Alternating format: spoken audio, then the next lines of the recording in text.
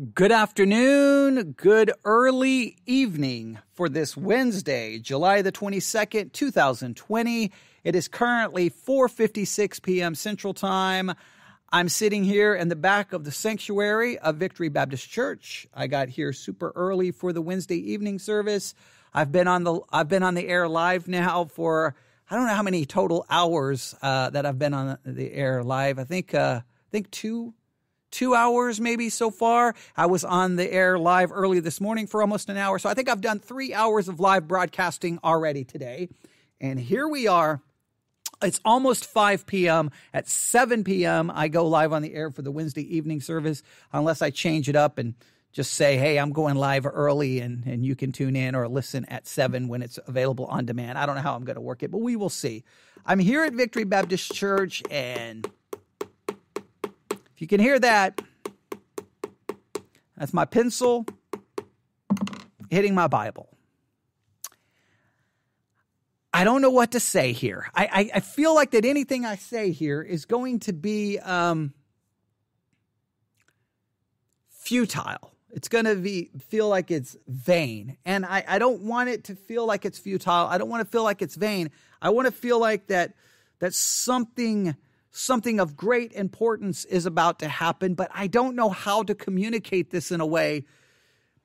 I think this is going to really reveal something about you and me. I think it's going to reveal something deeply, deeply flawed inside of us. And I don't know if we're going to be willing to really face the truth here. I don't know if we're going to be really ready to face the truth.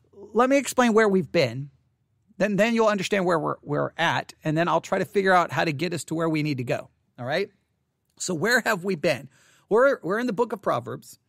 We have been looking at Proverbs chapter 2. If you look at Proverbs chapter 2, verse 1, verse 2, verse 3, and verse 4, there are 8 imperatives. These things that saying, hey, you need to do this. You must do these things. These are imperatives. These are commands. These are something you must do. And for you to really see the urgency in these imperatives, for you to really understand why you must do them, I think you need to go back to the end of chapter 1 where we have wisdom. She's out there in the street. She's crying out. And then the next thing we know, she's warning the simple ones. How long are you simple ones going to love your simplicity? Your scorners, how long are you going to delight in your scorning? And you fools, how long are you going to hate knowledge? Those are some tough questions. We have to ask ourselves, hey, are we the simple ones? Do we love simplicity? Do we delight in scorning? Are we fools who hate knowledge?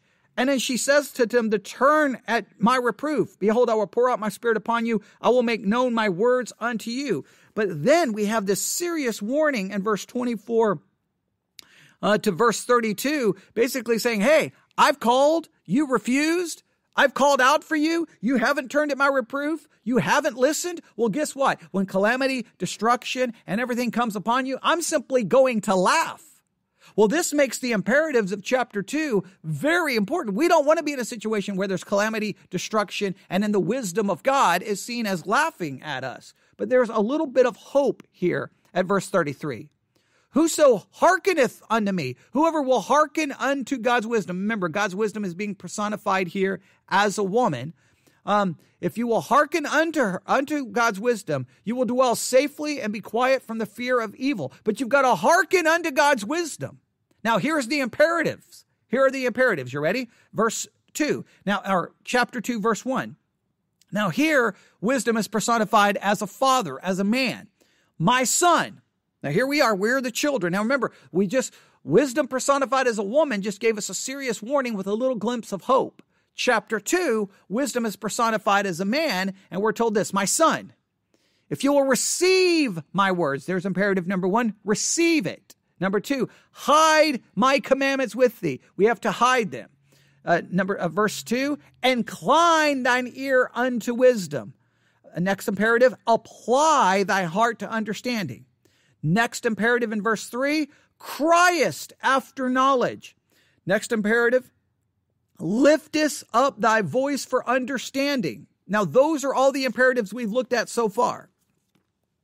You've got to take the initiative and do these things in order to try to obtain this wisdom. You want this wisdom. You want to go after this wisdom. You want to listen to it. You want to have it. You want to hide it. You want to receive it. You want to get it. Do you truly desire it? Now, all of this leads us to the two imperatives that we have for this little devotional message, all right? And these imperatives, I'm struggling here because I think these two imperatives, the emphasis is not on the imperative. The issue is on the desire that would lead you to carry out the imperative. Like, this is more about the desire. And I think this is where we're really, really confronted. Let's just look at it, all right? Proverbs chapter 2, verse 4. If thou seekest her. Now, the her is wisdom personified as a woman in chapter 1. All right? If you seekest her, all right, as silver, and searchest for her as for hid treasures. The two imperatives are seek and search. Seek and search. But the emphasis is, yes, you seek and search. We don't need to do a lot to figure out what those words mean, but we seek, we search. And what are we seeking and searching for? As silver and as for hid treasures. So before we even look at the imperatives, here's the question. When it comes to God's wisdom, do you perceive God's wisdom to be as valuable as silver and as valuable as a hid treasure? Do you see it as silver? Do you see it as a hid treasure? Now, you've got to be honest with yourself. This is not time to play the church game where you're like, well, amen. God's wisdom is silver and hid treasure. Oh, obviously it is. And you sound all sanctimonious and all religious and all very church-like and everyone wonderful. And you can brag about how much that's you. But let's really get down to honesty. If I came on the air right now, and I don't know where people are listening to me right now. Some may be in Ohio, some may be in Tennessee. I don't know where you are. Some in the United Kingdom, some in the Bahamas, wherever you may be. And I said, look, I have information that in the state you are currently listening to me in, or the country you're currently listening to me, into the neighborhood you're listening to me at, wherever you currently may be listening to me, I have information that there is gold, there is silver, there is treasure hidden, and I have the map and I have the directions. Now, either one, you would just say, you're absolutely out of your mind, I don't believe you. You're just trying to prank me. Or two, you would believe me. And if you truly believe I knew where it was, we all know you would probably take a detour, stop what you're doing, sacrifice the things you may want to do today or tonight, and go look for that treasure. And why would you look for it? Because you want money, you want riches, you would want $1 million, you would want $500,000. Even if the treasure was only $1,000, you would probably stop what you're doing. Even if it was $500, there's a good chance you would stop what you're doing. I am not stating that I'm any better than you, because I would do the same thing. If someone contacted me right now on my iPad and said, hey, this is how you can have $5,000. I'm sorry, for $5,000, I'm not even going to pretend like, I'd have to have, pay off my house. Yeah, if you could pay off my house, I definitely would. But for even $5,000, I'd probably be like, you know what? I've done enough live recordings tonight. Church can be canceled tonight. I'm going to go get the $5,000. You say, how dare you say that? Well, you may think you're better than me, but I think we're in the same ballpark. When it comes to physical money, we will pursue it. We will seek for it. We will search to get it. Because A, we need it, and B, a certain amount of money can make life a whole lot easier. If my house was paid off, you know how financially, man, my house was paid off, it would be wonderful. It would be great. It would be just, it'd be amazing. Right? So if you have $100,000, go ahead and send it to me. I can pay off my house. All right? I need $100,000. All right? So, but that's not the purpose of this message. The purpose is we all have these things that we want, all these things we need that requires money, and we would search to get it. We would search for it. We would seek for it. We work to get it. All right. Now, we understand money. We understand treasure. We understand that concept because we live in that world. Now, when it comes to God's wisdom, in any way, shape, or form, does this describe you? You seek for God's wisdom as silver. You search for God's wisdom as for hid treasure. Do you seek God's wisdom like you would silver and hid treasure? In other words, something of great financial value, something of monetary value, money. We understand silver, we understand treasure, we understand money. We know what we would do to get it. We know we would sacrifice something. If someone called you and said, hey, Saturday, if you do this for me, I'll give you $1,000. It's amazing how fast you would change your Saturday plans to get $1,000. My iPad just lit up. I'm like, oh, someone's sending me a message right now. They're going to pay off my house payment. Okay, well, the end of this live broadcast, the end. I don't care. I'm going to find out what they need me to do to pay off my house payment. Like that, I mean, that's a joke, but there's seriousness to that. I mean, I'm not going to sit here and pretend that I'm any more godly than anybody else, because I'm not. So when I read those imperatives, it's like, what, do they really mean anything to us other than they're just right there in Proverbs 2, and we read them really quick and we move right on? Search, seek, search. Now, if we do a little bit of work on the imperatives themselves, I don't know how much it's going to help us. All right, let me look here. Let me open this up. I'm going to the Blue Letter Bible app, to the interlinear for Proverbs 2:4. All right, if we go to seek, let's go for seekest. This is the way the King James says seekest. It's this Hebrew word. Strong's H1245. Bakash. Bakash. Bakash, it means to seek, to secure. All right, if we look up Strong's definition, it's used 225 times. It's used to seek, require, request, seek out, inquired, besought, ask, sought. Begging has the idea of begging. That's interesting. Strong's definition, to search out by any method, specifically in worship or prayer. Now, that is interesting. Wow. Now, that's interesting. To search out by any method, specifically in worship or prayer. By implication, to strive after, ask, beg, beseech, desire, inquire, get, make, inquisition, procure, request, require, seek for.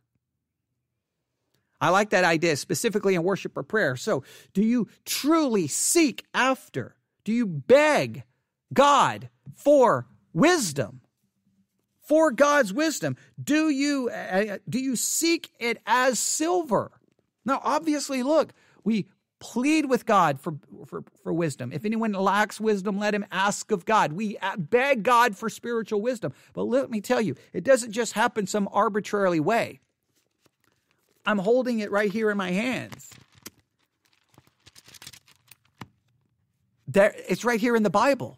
We've got to seek it out like we're seeking for treasure, like we're seeking for silver. We've got to work, beg, plead, work to get it. Do we really want God's wisdom? Now, the next word is, there's seekest. Now, the next is searchest, using the King James language. Seek, search. Let's go back. Let me go back to Proverbs 2, bring up the interlinear. Let's go to, there's seekest. Let's look for searchest. It is this word. Strong's H2664. Chafas. Chafas. All right. To search for, to search out. To search for, to search. It means to seek. Basically, I mean, it can also mean to disguise or hide yourself. It can mean that, but it's used 23 times. Search, disguise, search out, change, diligent, hidden. So seek, search. The imperatives are basically just saying, it's saying the same way, it's saying the same thing two different ways. Saying the same thing two different ways. Go after it like it's silver. Go after it like it's hidden treasure.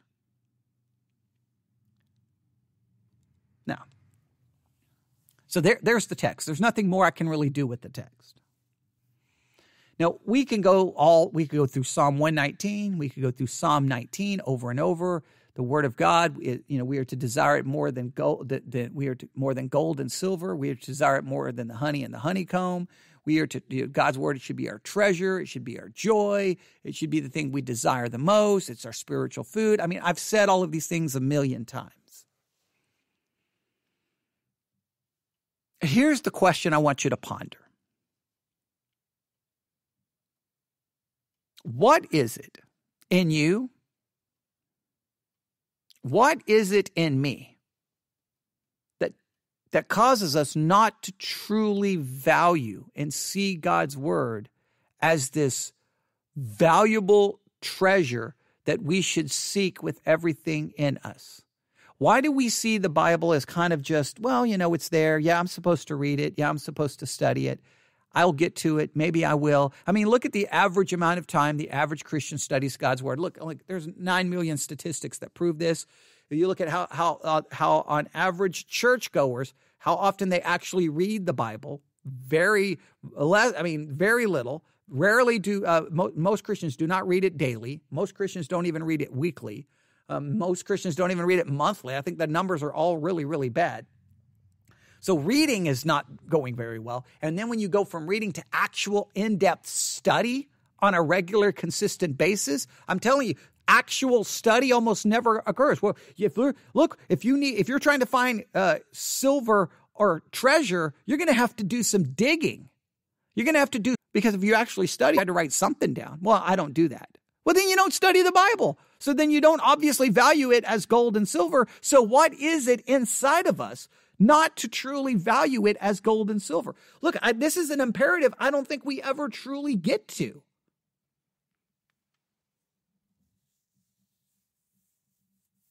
Because this is what I've discovered in my Christian life. Typically, the people who really want to search and study and dig in are usually young men who feel called to the ministry. Now, I'm assuming pastors still seek and search, not just for sermons. I hope not. Okay, but I'm going to assume pastors do so. But when it comes to the average lay person sitting in the pew, there's almost this attitude like, okay, yeah, it's God's word. Yes, I don't hate it. Yes, I'll read about it. Yes, I'll study it some. I may listen to a sermon here or there. But you don't see people with this mindset that this is an imperative. I must seek. I must search. It is silver. It is gold. It is hidden treasure. It is my food. I have to have it. It's not viewed that way. And I don't know what it's inside of us that either we don't believe we need God's wisdom. We think we're doing just fine. We perceive that we already have enough of it. We perceive that church is sufficient for it. I don't know. But I think it's a very serious situation. And I want you to see that here's where this section leads us to. If we follow these 8 imperatives, then look at verse 5. Then, please note, then, once you've pursued the 8 imperatives, then shall thou understand the fear of the Lord and find the knowledge of God. According to Proverbs, you are not going to understand the fear of God, and you're not going to find the knowledge of God if these 8 imperatives are not true of your life. So let's some practical questions. Number 1, here's practical question number 1. What is it inside you and me that causes us not to see the wisdom of God, the word of God, as this gold and treasure that we are pursuing and seeking and studying and going after with some kind of like intensity? What is it about us that just like, the Bible? What is it? I don't know the answer. Some people say worldliness. Some people say not spiritual. But I think there's people who truly love God. They go to church. They're faithful. They're trying to live out their Christian life. But there's just something about them that They're just content to just go to church and hear a sermon. They're not motivated to do anything else. Like, what is it? I think only individuals can say what it is. I don't know. I think sometimes it's laziness. And I think sometimes we just don't truly see it as valuable as we claim that we do. That's number one. Number two, if Proverbs 2 is correct, and those 8 imperatives are critical, and without these 8 imperatives, you cannot understand the fear of God. And you cannot find the knowledge of God. Then let me ask you, do you truly understand the fear of the Lord? Do you truly have the knowledge of God?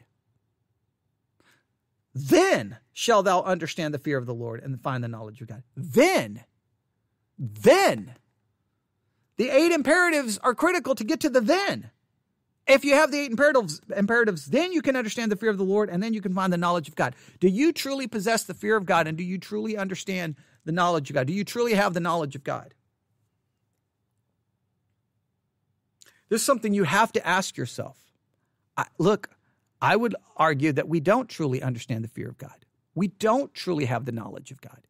Because I think if we truly had the fear of God, the knowledge of God, we would look and act and talk and think so radically different. I think it's missing in your life, and I think it's missing in mine.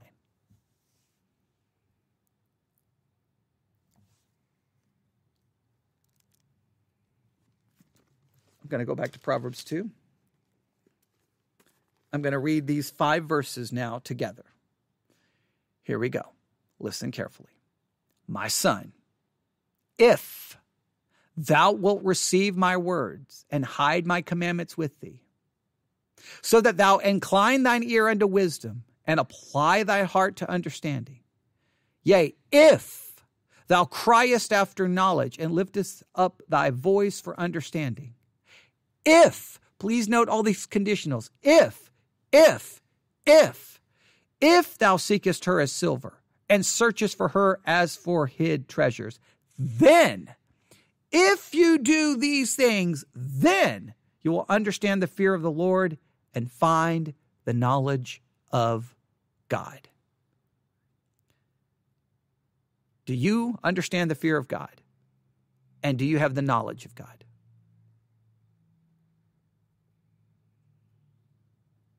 Understand the fear and find the knowledge. You don't unless you do the 8 imperatives. I don't know what else I can say. Share your thoughts.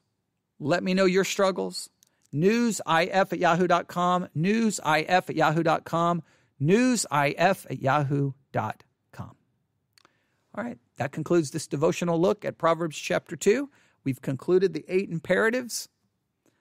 Now you can see what you think about that and struggle with it, and let me know. Let's discuss it. Let's talk about it. All right, thanks for listening. Everyone have a great evening. God bless.